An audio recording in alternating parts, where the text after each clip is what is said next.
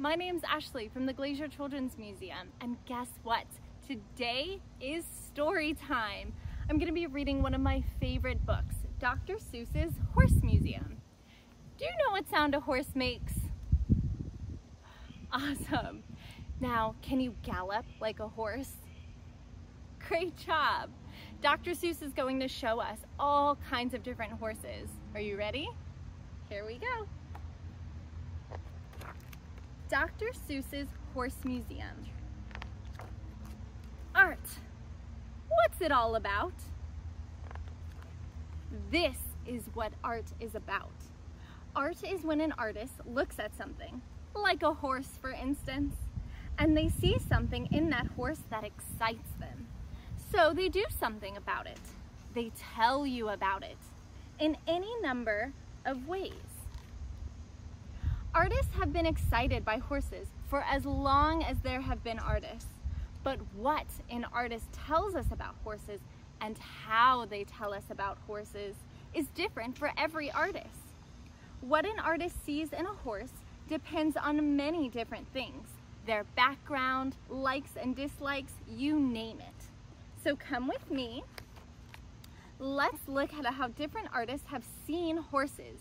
Maybe we can find some new ways of looking at them ourselves. Look it over, think it over, talk it over. Some artists look at a horse and find color. Other artists are interested in shape. These artists looked and they saw speed. Of course, some artists looked at horses and wanted to paint them just as they appeared in the natural world, doing things that horses really do. We call this kind of art realistic. Then we come to what people call modern art. Some people call this crazy stuff. Maybe they're right, maybe they're wrong. But these are paintings, drawings, and sculptures that show what certain artists imagined when they looked at a horse. So please look at them very carefully. There are lots of ways of looking at things. Maybe these pictures will have something to tell you. Surrealism is a way of looking at things, including horses, that draws on, in part, an artist's dreams. Dreams can be very strange, and so can surrealist art.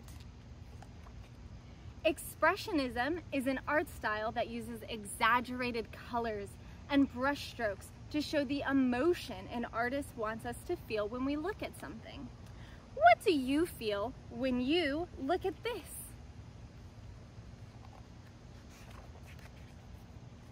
Abstract art can have a subject, but it doesn't need one. It uses color and shape to create a visual experience. These abstract images do have subjects, horses and riders, of course. This artist used a few lines and splotches of color in this woodcut. But when you look at it, you can see a galloping horse and rider, right? What do you see? So what do you think? Is this stuff crazy, or is it crazy good? Looking at art and thinking about it is fun. There's no right or wrong way to do it. Museums are good places to find art. You can find art in other places too. One such place to look at is in books. The horses shown below and to the right are from books illustrated by a man who never studied drawings. His name was Dr. Seuss. Dr. Seuss didn't ride horses, but he looked at them carefully and saw something in them. Can you guess what that was? So look at that horse once again. A horse is many, many, many things, all depending on what you see. All right, friends, I want you to close your eyes and imagine a horse. What does it look like? Is it red? Is it brown? Does it have stripes? Maybe polka dots? It's completely up to you and your imagination.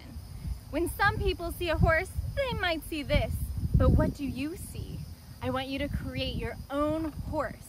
And if you choose to share it with us, Have an adult help, and you can tag the Glazier Children's Museum on social media. We cannot wait to see what you created.